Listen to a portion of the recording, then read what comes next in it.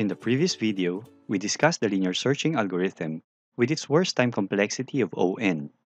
In this video, I'm going to discuss another basic searching algorithm that has a much faster runtime execution, the binary search.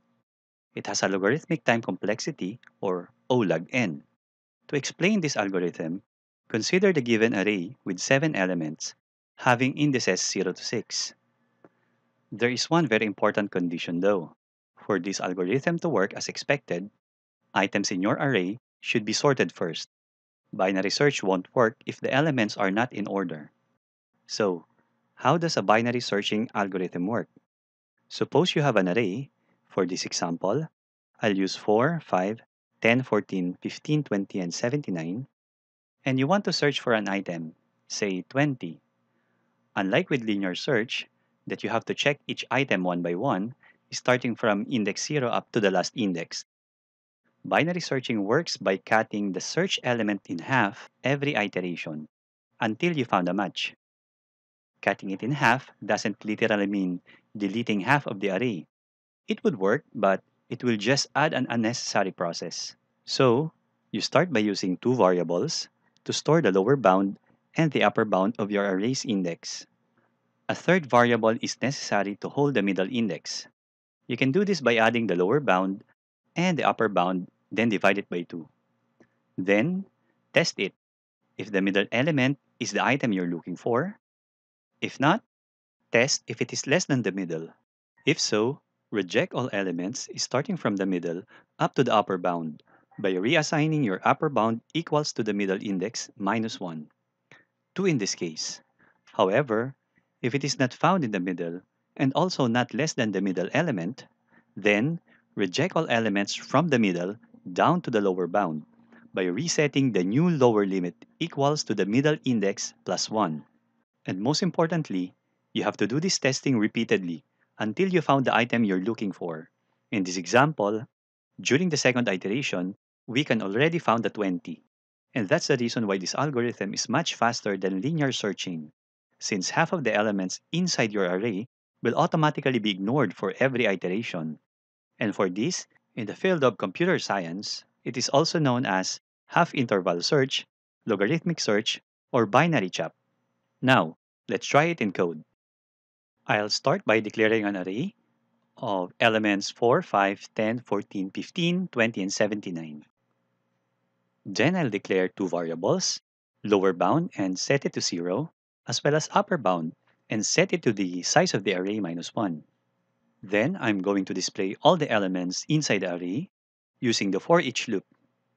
I would say console.writeLine, array elements colon, and for each integer item inside my array, I need to display each item separated by tab.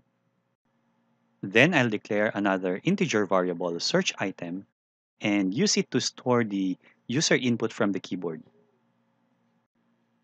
Now to implement the binary searching algorithm, let's use the while loop.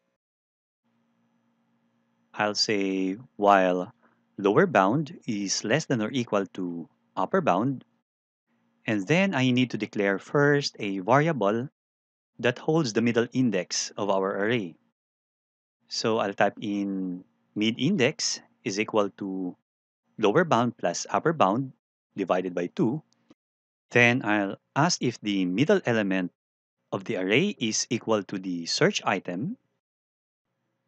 And I'll display a console message informing the user that the search item is found at index pointed by the mid-index, and then break to get out of the loop once the item is found.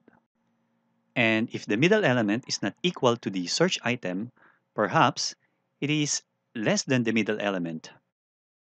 And if so, I'm going to reject half of the elements of the array, starting from the middle element up to the upper bound of the array. So to do that, I'm going to say upper bound is equal to mid-index minus 1. And finally, if the search item is not equal or less than the value of the middle element, then definitely it is located somewhere in the right side of the array. What I'm going to do is to reject all the elements to the left, starting from the middle down to the lower bound. And to do that, I'm going to say lower bound is equal to mid-index plus 1.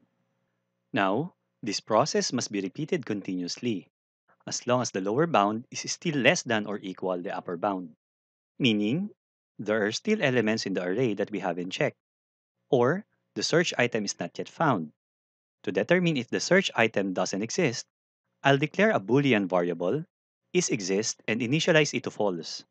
Then, I'll set it to true once the item is found. Outside the loop, I'll add a final if statement asking that if search item doesn't exist, then I'll display a message search item doesn't exist. Let's run the program. I'll type 20 and it gives me a message 20 is found at index 5. Great. Let's try it again. I'll type 5 and 5 is found at index 1. Perfect. And lastly, I'll type 1000 and 1000 doesn't exist and it's working perfectly. Now, I'll add one last modification to this code. I'll add another integer variable and I'll call it iterations and initialize it to 0. Now, I want to keep track of the number of times this loop was executed, just to validate the time complexity of our algorithm. And we're inside my loop, but outside the if block, I'll increment iterations variable. And finally, outside the loop, I'll display a message total iterations plus iterations. Now, let's run our program. I'll type 14, and 14 is found at index 3. Since 14 is initially placed exactly in the middle, this is the best case scenario with time complexity of O1. Let's try it again. I'll type 20, and 20 is found at index 5. Total iterations, 2. One more time. I'll type 45, and now the total iterations is 3. And this is the worst case scenario, which is O log n, since 45 doesn't exist. Now, it is your time to code.